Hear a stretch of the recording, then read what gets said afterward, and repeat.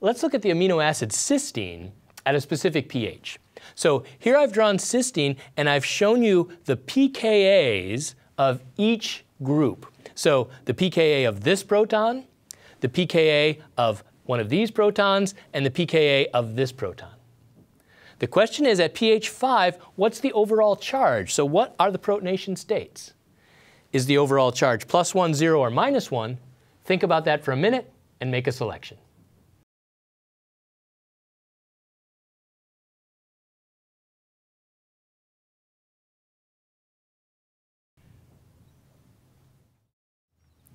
Let's look at a possible explanation for each answer. A, pH 5 is acidic, so H+ will be added, making the charge +1. B, the sum of all the charges at pH 5 are 0. Or C, the acidic form, COO- will dominate at pH 5, so the charge will be -1. Think about those three and make a selection.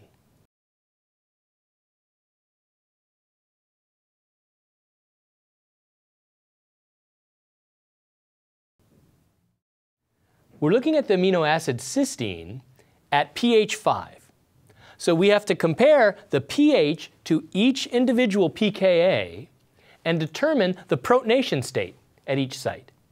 So, for instance, here the pKa is 9, so the pH is less than the pKa.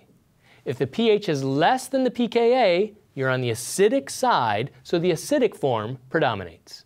In fact, you're 4 units away from this. So you're 4 units to the acidic side. So this is all in its acidic form. Its acidic form is the triprotonated state. And you know for nitrogen with 3 protons and a carbon attached, that has a positive charge. Now here pKa 8, again, the pH is 5, well to the acidic side. So the acidic side here is predominating, and the acidic side is the one with the proton attached. So the acidic form is the one with the proton attached. For this sulfurous side group, that's neutral. Here, pKa 2, this is the carboxylic acid part of the molecule. The pKa is 2. Now I'm on the basic side. The pH is 5, the pKa is 2, so I'm at a pH above the pKa. On the basic side, so the basic form predominates. The basic form is the form without the proton. So I lose this proton. When I lose that proton, of course, I leave behind a negative charge.